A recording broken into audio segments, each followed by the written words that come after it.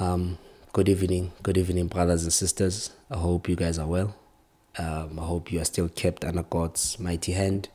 I hope you have been seeing God's faithfulness and grace over your lives, the lives of your family, and the lives of fellow believers. It's an honor and a privilege to be here, gather with you once more, where we seek to discuss and indulge in the issues of God, Scripture, and God's sovereignty and power and grace concerning our lives. We are continuing with our series on prayerlessness. This is the 4th episode. God has been faithful.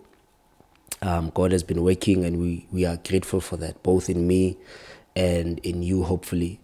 And for that, we are thankful. We are very much thankful. And we pray, and we've been praying this throughout the week, that when it's all said and done, we will have this hunger and this zeal for the things of God. For prayer, our prayer lives will likely make sense, and God will work, and God will speak. Before I start, let me just pray. Father, we thank you for your presence and grace. You are God who's consistently on our side. Oh Lord, you are faithful. Even when we fail to be faithful, you are faithful. We thank you, Lord, that you have been with us throughout this series. We thank you, Lord, that you've been touching lives. Testimonies have been coming. And oh Lord, I pray that your spirit remains with us. I pray, spirit of wisdom, spirit of understanding, that you open my eyes to what God is doing. You open my ears to what the Spirit is saying. I pray that I speak your heart and not mine. I pray that I express your thoughts and not my thoughts. Be God and be God alone in our lives. In Jesus' name we pray. Amen. Now, brothers and sisters, again, thank you so much for joining me.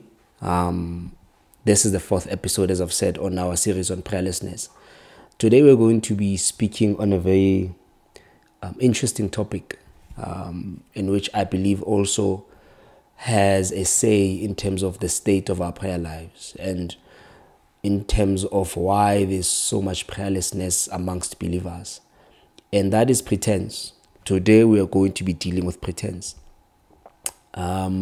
And we are going to be drawing some of our thoughts and convictions from Scripture itself and what Scripture tells us concerning things that we need to be aware of, things that we need to pay careful attention on.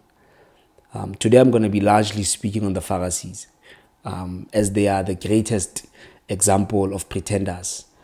Jesus calls them hypocrites, nothing but actors. And what wisdom can we draw from Jesus' words and what Jesus is cautioning us as the church, as believers today? But also the premise of Scripture. What is the premise of Scripture regarding our walk and regarding us being faithful stewards and genuine stewards towards the kingdom of God? The Bible cautions us of two things. This is where I want to start. The Bible seems to caution us of two extremes. One is being like the world. Secondly is being like the Pharisees. Being like the world, you see this in Romans chapter 12, where the Bible says we should not conform to the patterns of this world, but we should be renewed in our thinking, in our minds. You find John the Apostle in 1 John chapter 2, from verse 15, saying that, we should not love this world, for if the love of this world is found in us, then we don't have the love of the Father. And he continuously says, in this world, there is nothing but the lust of the flesh, the lust of the eyes, and the pride of life. And that all these things are not from God. And he makes also the statement that the world is going to perish with all its desires, with all these lusts.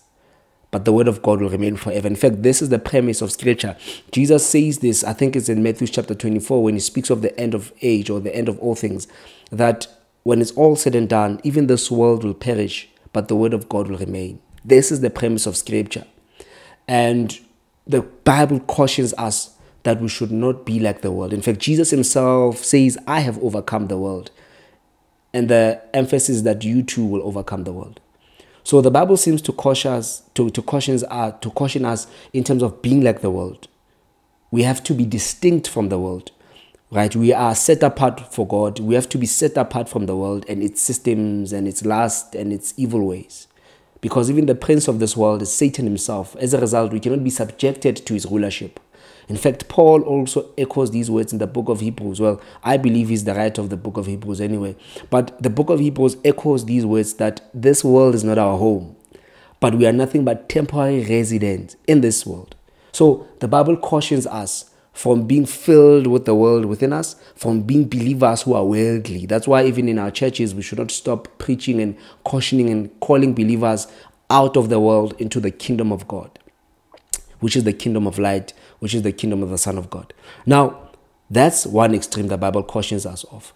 The other extreme that we are being cautioned on is being like the Pharisees. But this doesn't make sense, Jesus. The Pharisees were pious people. The Pharisees were righteous, right? But them being righteous or them being pious was more externally orientated rather than internally, right? Their righteousness was for showmanship, was to be seen by the people, was to show people how righteous they were. But as a result, it did not translate to their spiritual lives. It did not translate to their private lives. In fact, Jesus brings this up when he speaks of them being hypocrites, nothing but actors and pretenders. So we are being cautioned to not be like the Pharisees. In Matthew chapter 5, Jesus even goes on to the extreme that your righteousness, speaking to me and you, that our righteousness should exceed that of the Pharisees. Because without that, we won't be able to inherit the kingdom of God. So basically, Jesus is saying, yes, they are righteous, but their righteousness is not one that's able to lead them to inherit the kingdom of God. Their righteousness does not make them heirs of the kingdom of God. Why? Because their righteousness is externally focused, is of this world. But the righteousness I'm calling you to is the righteousness that's able to give fruit of the Spirit, is the righteousness that's able to preserve you, is the righteousness that's able to make God look upon you with nothing but grace and love. It's the righteousness that's submitted under the mercies of God. This is the righteousness that makes us be able to attain the kingdom of God. In Matthew chapter 6, Jesus cautions the disciples that when they pray, when they fast, when they give, they must not do like the Pharisees, who do all these things so that they can be seen by men, they can be applauded by men. And he even goes on to say that they have received their reward in full, meaning there's no exception. The applause of men is what they've received in this world. But when you do these things, you must do them knowing that God is the one who ultimately rewards you. Do them in private without no one actually seeing, without the expectation for applause, without the expectation of being commended. Do these things without those expectations. And God, who sees you doing these things secretly, will reward you publicly. So there's a righteousness we must attain, and that righteousness must exceed the righteousness of the Pharisees. And in Matthew chapter 23, I want us to just read this. I think it will be helpful. Still speaking of the Pharisees and what scriptures is cautioning us against. Jesus says this in Matthew chapter 23. He's speaking about the Pharisees and the scribes, right? He's coming against them. And in verse 3, he says, so practice and obey whatever they tell you, speaking about the Pharisees. He says that the disciples, me and you, we must practice and obey whatever they tell us. But don't follow their example, meaning they have good things to say, but they don't necessarily leave them out. That's the spirit of the Pharisee, that they preach great verses, they quote scripture, but they fail to live out the very same verses they quote. So he says it's fine. Listen to what they have to say, because what they are saying is what God says anyway concerning the church, concerning your lives. But when it comes to walking as they walk, don't walk as they walk. Right? For they don't practice what they teach. And this is the great issue with the spirit of a Pharisee, when we preach things that we don't practice. And in verse 5, he says, everything they do is for show. Everything they do, how they live, the things they say, they do it so that they can be seen by men as though they are righteous. They want to sell this image of righteousness. They want to bring forth this portrayal of righteousness, yet lacking it in terms of walking in it.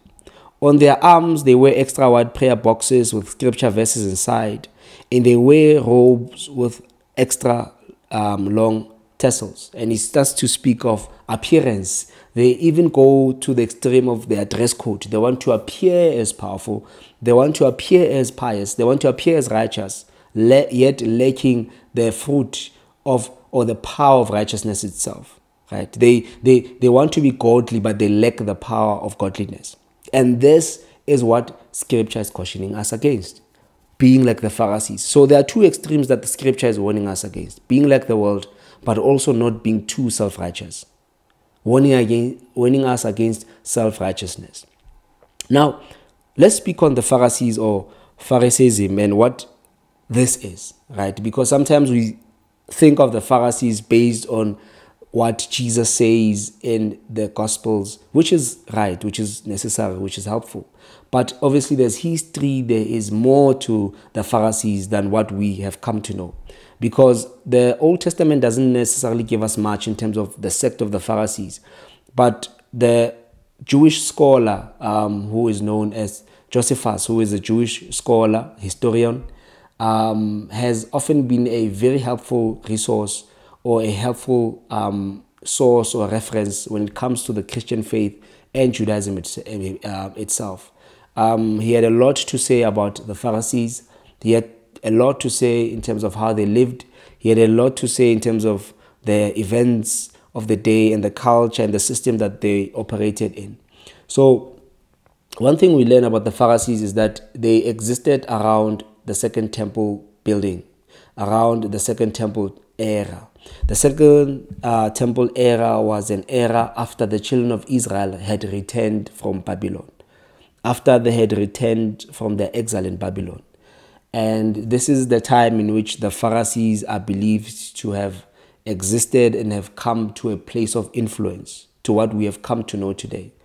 These men, as Josephus speaks, he speaks of them as men who were learned. He speaks of them as men who were strict. He speaks of them as men who held customs with nothing but strictness. They had a firm hand when it came to the law of God. And as a result, they ended up becoming influential amongst the Jews and amongst Judaism itself as a faith, right? And there were even other sects around them, and the New Testament speaks of them. He speaks of the Sadducees. We are introduced to the scribes. We are introduced to the chief priests. We are introduced even to the Herodians.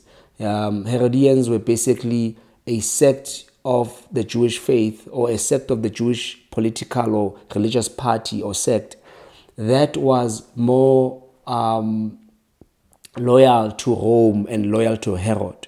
In fact, they were called defectors of the day. They were more reliant and they were more inclined to Herod and his systems, even though they were Jews, right?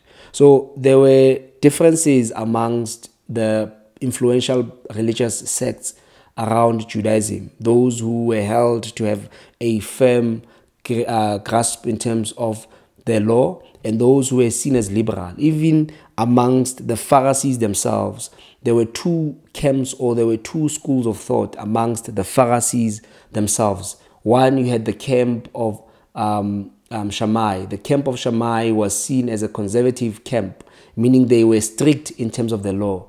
The difference between the camp of Shammai and the camp of Hillel is that the camp of Hillel was liberal. They were what we call free thinkers.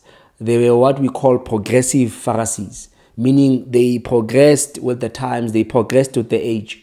Their concern was to apply the law of God to the changing social stance, while the camp of Shammai was more conservative, meaning they were more inclined to the old ways of doing things, to the traditions of the Jews. So these are some of the camps that are not necessarily easily expressed in scripture, but they were there. And the Pharisees were not just one camp, or the Sadducees and the Pharisees were not just one camp. There were differences amongst the camps. There were differences amongst who was influential. But the Pharisees had come to a place of prominence, had come to a place of influence as being the standard of the Jewish faith. And when we speak of the Sadducees, Josephus even says that the Sadducees themselves subjected themselves to the Pharisees, meaning they upheld the Pharisees as the standard, even though they disagreed with them in terms of some of the fundamentals of the Judaism faith, or of the Jewish faith. Yes, of the Jewish faith. For example, the Pharisees believed in the resurrection, meaning life after death. The Pharisees believed in divine spirits. The Pharisees believed in angels. And the Pharisees believed in the oral and written law of God. But on the other hand, you had the Sadducees who did not believe in any of that. They did not believe in the resurrection of the dead, or they did not believe in mortality. They did not believe in divine spirits or angels. And they only believed in the written law of God as the standard. What was the written law of God? The written law of God was just the Torah. They believed that the Torah was the standard, while the Pharisees, especially the liberal camp, believed that even the oral laws of God, meaning the laws that would come through maybe what Abraham would have to say or what the prophets would have to say, they believed that to also be a law. They would establish those as laws. But the Sadducees only believed in the Torah as the written law of God. So even amongst the political and religious sects of the day, there were differences. But the funniest thing is that whenever we see Sadducees and Pharisees, or Sadducees and the scribes, or the scribes and the Pharisees, it seemed as though they were working in unison. Why? Because they had a common enemy. They had a common enemy who was Jesus. So irregardless of them disagreeing on some of the fundamentals of the Jewish faith, when it came to Jesus being crucified, they made it their thing to work together so that they can trap Jesus, and as a result, Christ can be killed and crucified, and they can do away with this troublesome person because he's bringing disruption. He's proclaiming a different faith, even though they missed the old prophet prophecies. They missed the old prophecies. They missed the prophecies that were made by Jesus, right? But they were working in unison. They were working as one in order to get rid of the common enemy. I spoke of the Herodians, how they were hated amongst the Jewish people because Herodians were nothing but defectors. They were nothing but sellouts, if I could say. They were they gave in to the Roman system. They saw themselves as one with the Roman system. They were loyal to Herod, and this brought so much hate and hostility amongst the Jewish people. But because Jesus was the common enemy, you find in in Mark chapter 12, when they go to Jesus and try to trap him and ask Jesus about paying taxes to Caesar and paying taxes to the Roman government. The Bible says the Pharisees and the Herodians were there, meaning both of them at that point worked as a team in order to trap Jesus. They had a common goal. So you see these sects. I'm not going to touch on the differences between them and getting into details, but on a high level, those were different sects. Even in the Pharisees, there were two camps. I spoke of the camp of Shammai that was strict, and the camp of Hillel that was a bit more liberal. And in fact, you see this even with Paul, because Paul, even how he is, Paul was a Pharisee. He even says that he was a Pharisee, and the way he was able to apply the Old Testament scriptures to the modern day circumstances, right? Even when he speaks to the churches, the Church of Rome, the Church of Colossus, the Church of Thessalonica, the Church of Philippi, all the churches and the letters he's writing to these churches, he's able to draw wisdom from the Old Testament, right? Which shows a part of him that was a bit more liberal, meaning he was not close-minded. He knew how to apply the word of God in all circumstances. Just like how if I were to quote verses like this, I would have to be able to apply them to your life. To say, yes, Jesus here is speaking to the Pharisees, but this is how it applies to me and you. So Paul seems to have that free spirit and a way of interpreting scriptures in an open mind. He was able to apply scriptures concerning justice. He was able to apply scriptures concerning persecution. He was able to apply scriptures concerning the coming Messiah, meaning the second return of Christ. He was even able to recognize scriptures as a fulfilled prophecy of Jesus coming and having died for the sins of men. But again, we see an element of Paul that was a bit more conservative, that was a bit more strict. Why? Paul, before he became, before his encounter with Jesus, he had made it a goal, an objective to himself to do away with the Christian faith.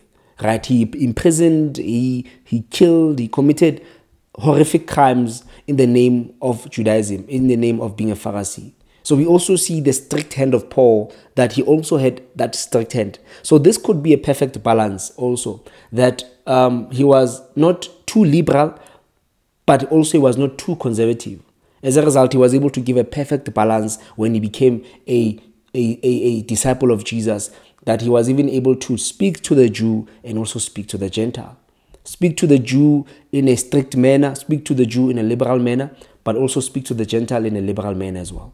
So there were two camps, and we also hear that how Paul was taught under the school of Gamaliel, and Gamaliel also strikes us as one who had a level of wisdom. In the book of Acts, when they wanted to persecute the disciples, Gamaliel says, look, I wouldn't suggest that you kill these men, because we know what happened to some of the people that came before them. He quotes people that came and had followings, and amongst them was a man called Judas, and how he had a religion, if I could say, and he had followers that were following him, about 400 men, but he was killed, and as a result, his followers were scattered.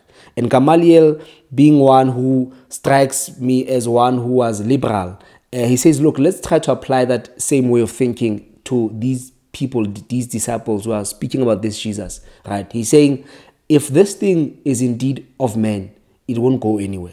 Just like those men I've referenced who came with religions and had followings, and everything that they had built was destroyed in a day. If these men, what they are saying is not from God, this will also not go anywhere. But if God is the one who's working through these men, we must be careful lest we find ourselves working in opposition of God. So we see Gamaliel being someone, because the Bible says he was respected, and as a result, when he entered the room and spoke, they gave him their ears. And after he said this thing, they just took the disciples, they beat them, and they told them not to speak about Jesus again. And the disciples were filled with joy because they were persecuted for their faith. But we're not there. So there were certain camps within the Pharisees themselves, and we're not going to touch on all of that. But it is just to give a premise or an idea of what the Pharisees were, or who the Pharisees were. And Jesus cautions us that we should not pray like the Pharisees. And from the verses we have read, he has an issue with them that they do not practice what they teach. Now, how does this thing align with prayerlessness? Prayerlessness becomes difficult when we practice publicly what we don't do privately. When publicly we are these prayer warriors, but privately we are prayer dwarfs. We are non-existent. Our prayer lives is non-existent. We show face, right? We sound powerful in church. We sound powerful amongst friends and believers, but in the private space we are dying. In the private space, there's nothing happening. There's no revival. And this is the spirit of the Pharisees in the church. He says in verse 5, everything they do, Matthew 23 verse 5, he says, everything they do is for show. We become Pharisees when everything we do is for show. How we preach, our fasting, how we give, how we pray, is all for show. It's all to be seen. Because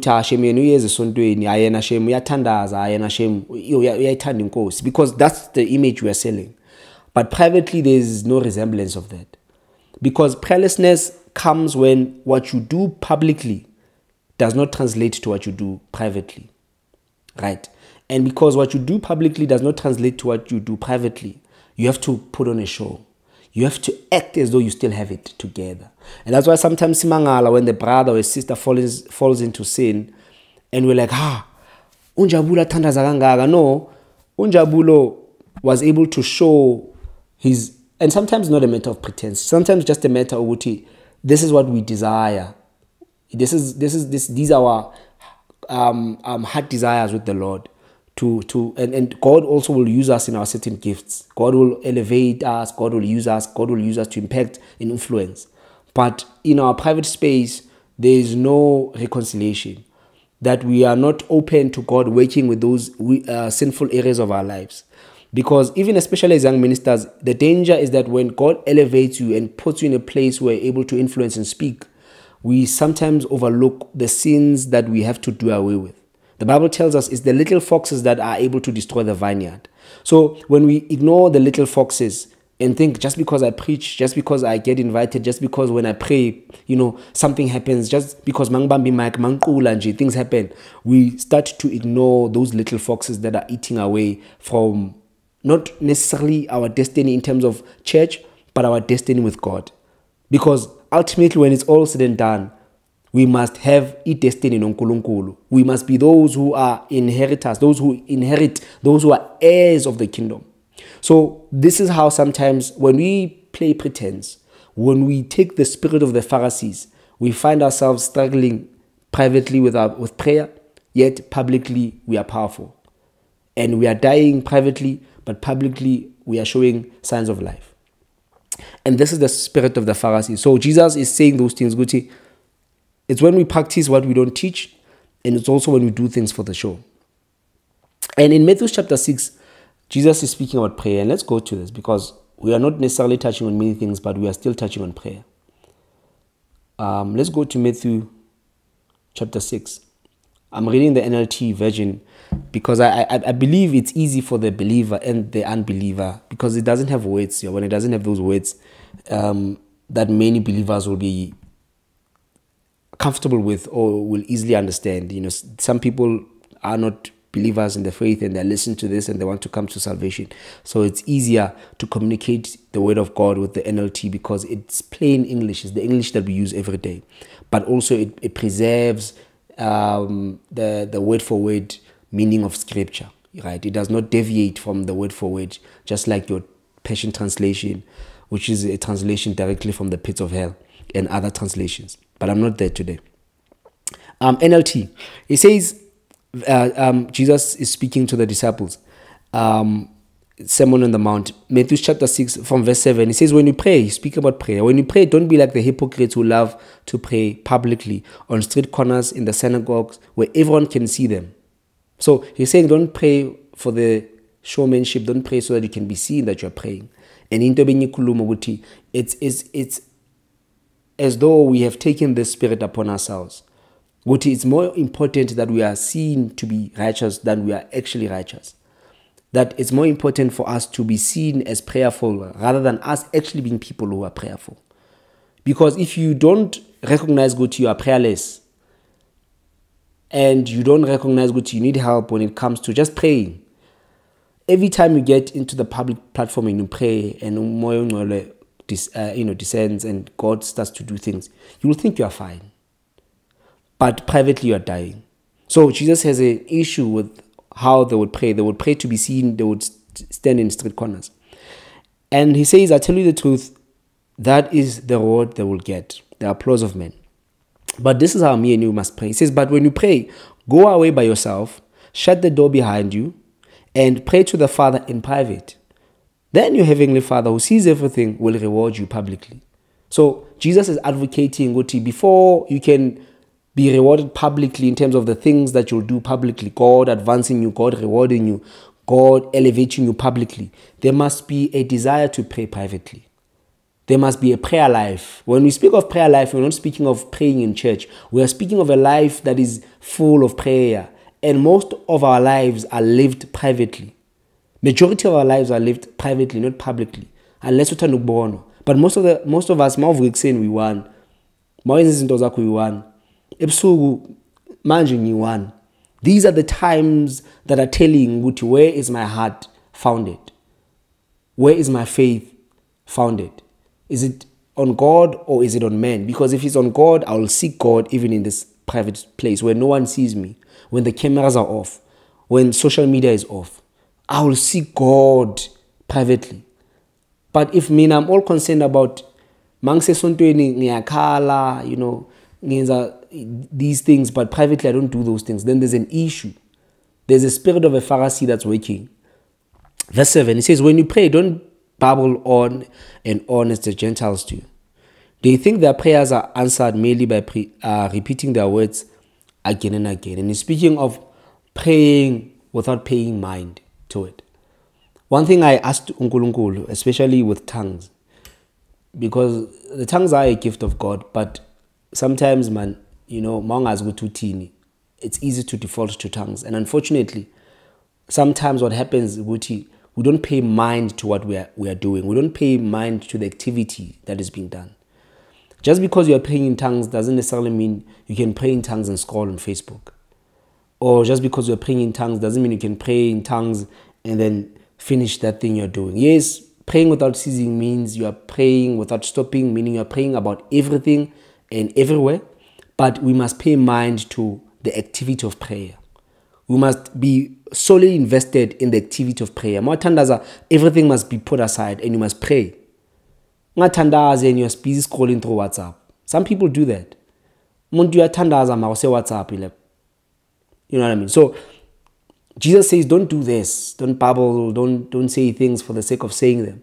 There must be intentionality when you say things. Ma uyothandaza, you must do it with intentionality. You must do it intensely so. He says, don't be like the Gentiles. For the Father knows exactly what you need even before you ask him. Now, let's continue because I don't want to take time. So Jesus is also cautioning us of how not to pray, but also he tells us how to pray. And this translates to how me and you can go in terms of prayer and do away with the sin of prayerlessness. Now, the Pharisees followed the law of God externally, right? And they were external people. I must be seen as though I'm doing it. I must be seen. I must be seen. I must be seen. And one thing that we cannot fault them on is that we can't say they were not praying. No, they were praying. The Bible says they prayed every day. We can't fault them, Guti, about fast. They were fasting. They were fasting twice a week. We can't fault them, Guti, they were not giving, they were not tithing. They were doing all these things.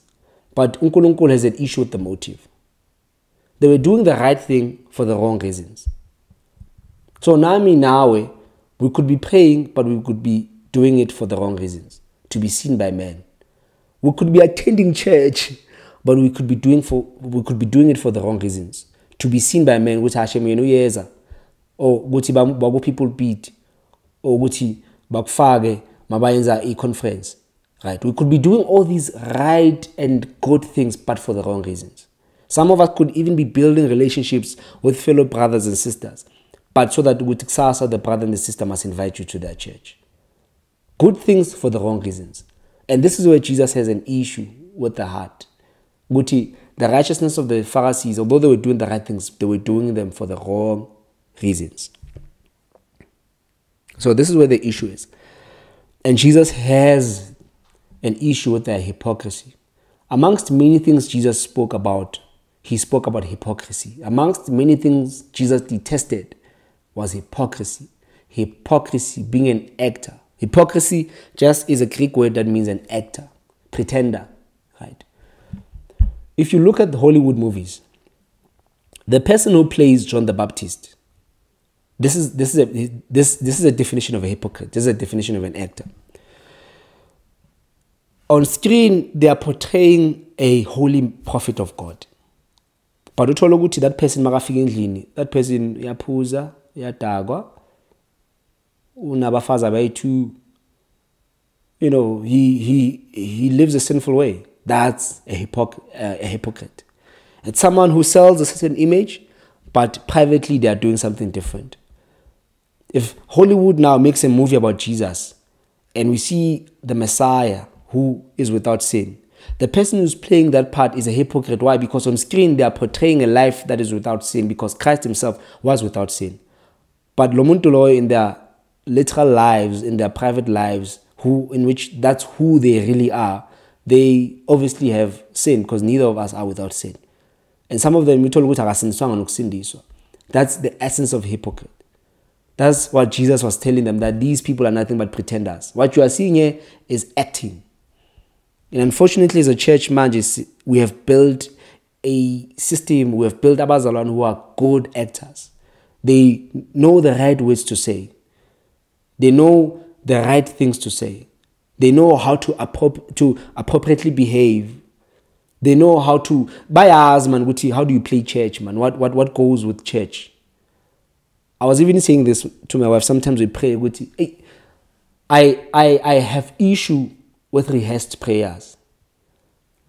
Prayers that are rehearsed. Prayers that Abu Mama used to pray this prayer like this, and we prayed like that.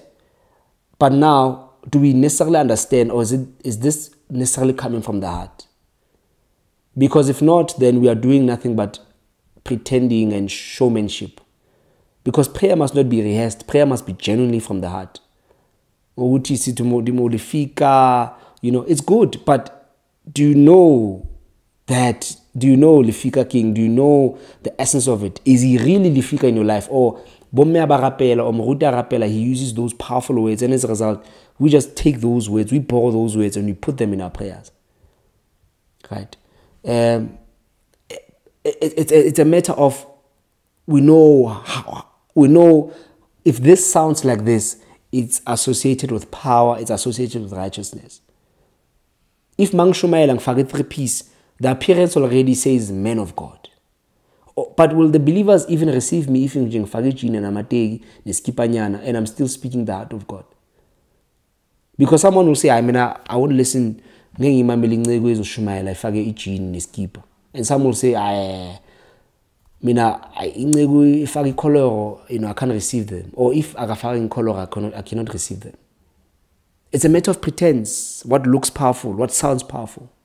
Is it that the reason why we have believers who know how to pretend and play church, and believers who are defeated privately but look powerful privately, could it be that we also have built an environment that advocates for pretense? We have built an atmosphere as a church that says we must look a certain way, we must sound a certain way, we must act a certain way. And as a result, people cannot translate that to their private spaces. To say, Maratandaza, this person, they pray in a different way than they pray in church. Uguti Marashumela at this place, they preach differently than they preach in church. Uguti Marakoga gule sonto ukoga differently than they wear a sonto late. And sometimes we might think, yeah, we bambile. No, but they are doing it so that Tina si jabule, uguti, skabanguti bambile. But he's not doing necessarily from the place of conviction and from the place of his heart.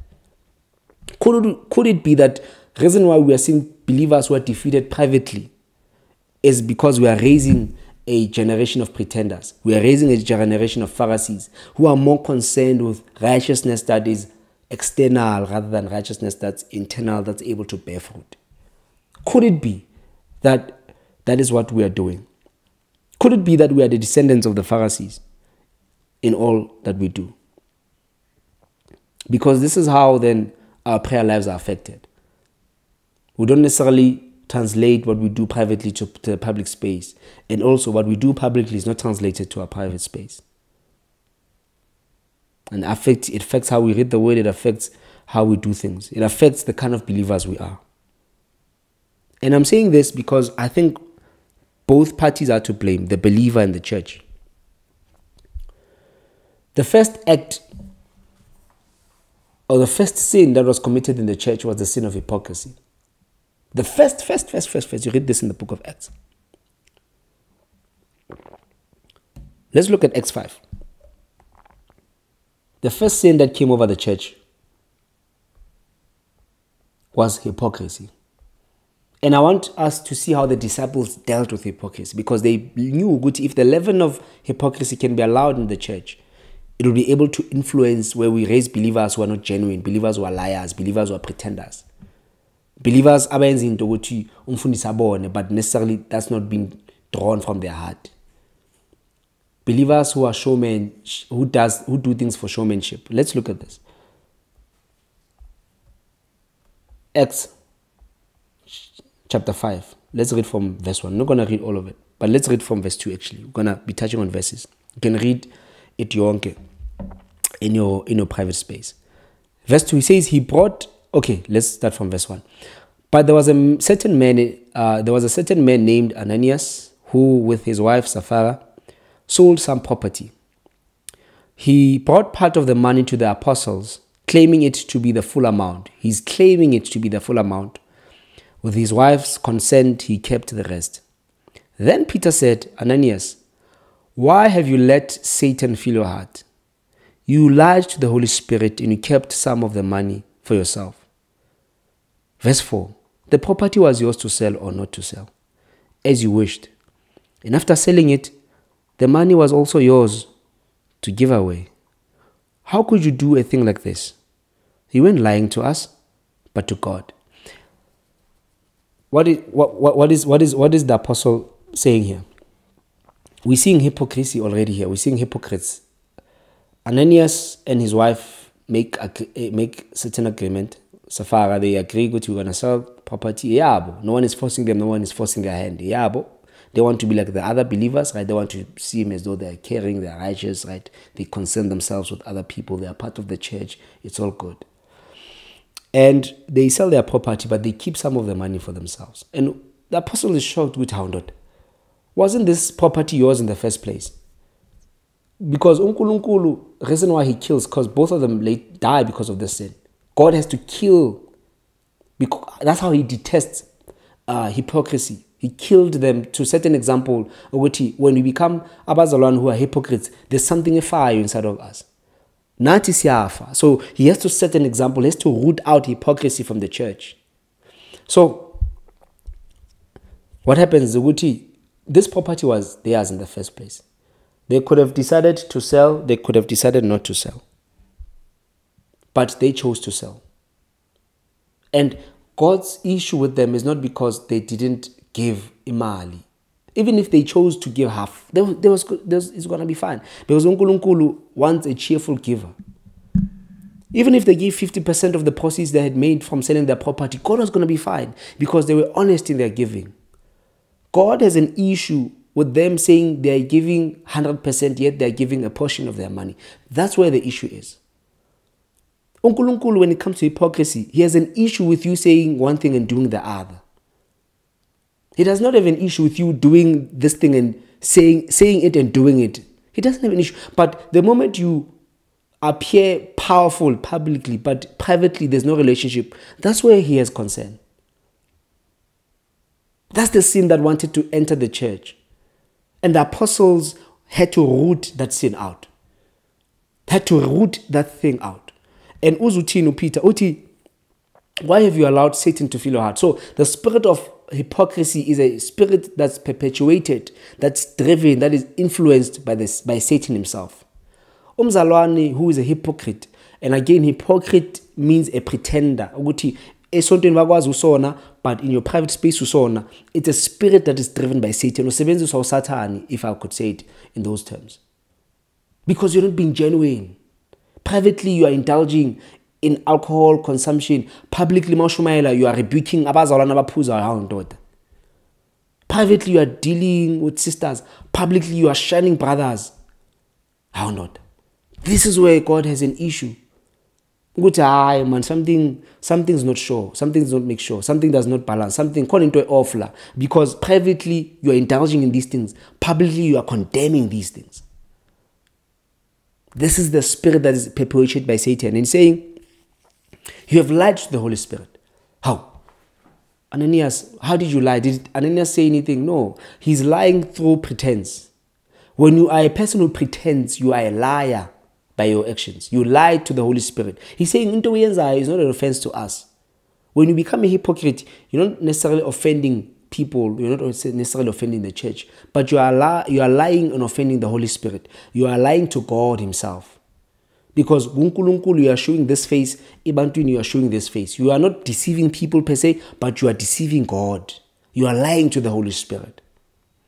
And we know what happens to the wife. The wife comes and she tries to say the same thing, and now she dies. So the apostles did not lack discernment. That's why they were able to not only identify hypocrisy, but root it out and set a standard and an example and a precedence for believers to say, this is how God deals with hypocrisy. So sometimes even as a church, that's why I'm saying I blame two entities. Even as a church, we allow hypocrisy to thrive. Brother busy, but you still give the brother the platform. Knowing to sister busy, you still give sister the platform. You are creating an environment where hypocrisy thrives, where you are building up and training up pretenders. You have a training camp of pretenders. And unfortunately, when it's time for those pretenders to be sent to the world, they go to places and they go to environments and they start churches that are rooted in hypocrisy. And as a result, because they were trained to be masters of hypocrisy, they build a generation that is full of hypocrites. Jesus says to the Pharisees, indaba yenu yadina, to a point ukuthi, even when you go overland and go overseas and recruit people for yourself and recruit disciples, he says you make them twice as much children of Satan as you are. Uguti, the spirit of hypocrisy, not only does it affect you, but the people that are born as a result of your teachings and your training, they become worse than you. So, the reason why we are defeated in our prayer lives, because sometimes, you must check, Uguti, are you a pretender? What you do in the private place, is it translated to what you do in the church? Esontweni bakwazi njenge prayer warrior, but are you indeed a prayer warrior in your private space? Esontweni bakwazi njenge preaching machine, bakwazi njenge someone who has a hunger for souls, but ma we want, do you still have the hunger for souls? Or abantu bathi ayi lo akathande bantu lo. Someone said, Guti, I might mess this thing up because I'm just in the spirit of the Pharisees, man. Someone said, Guti, the world must hate you because of Jesus. It's fine. It's acceptable. But the world must not hate Jesus because of you. La uhlala khona awukhulumisa abantu. You don't care for people. You are mean. But publicly, you always tell us how you have a hunger for souls. Khona into off. And uNkulunkulu has an issue because he can't work if khona into off. Could it be that the reason why you don't pray as you should is because you pretend that everything's okay in church and public spaces amongst brethren? I've come to be someone who does not necessarily get excited with fake conversations. I love genuine conversations. Conversations where as brothers, as brethren, whether it's a brother and a sister, pastor or not, we speak about issues. We speak about how can we work around these issues, or how can we grow as a people. How good in our conversations, it's good to exhort one another, it's good to commend one another, but when it's all said and done, we must be able to encourage one another in the ways of God. We must be able to bear each other's burdens. We must not care about appearing powerful, but we must walk in power through us submitting ourselves to the one who carries the power, the source of power, which is God. I long for genuine conversations. There are groups of people that you come out of there revived. Not good, muntu khulumile mane amagama amakhulu. No, but you must come out of there saying, wow, I never saw it like this. God help me. God help me. I want to hunger for you even more.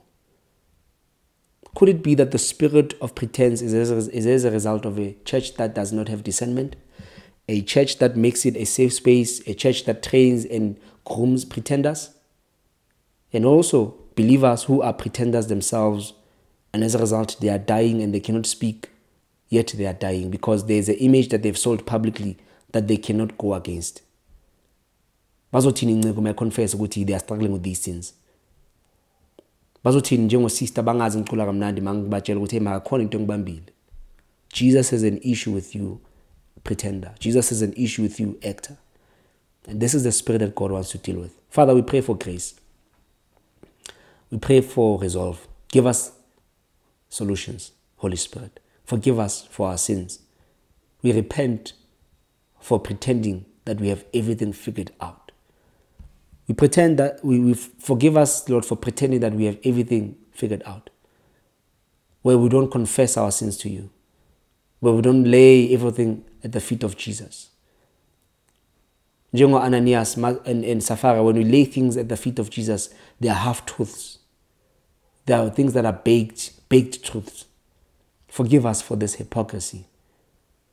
Father, make us genuine believers who hunger and thirst for the things of God. Make us genuine in our walk, in our confession, oh Jesus.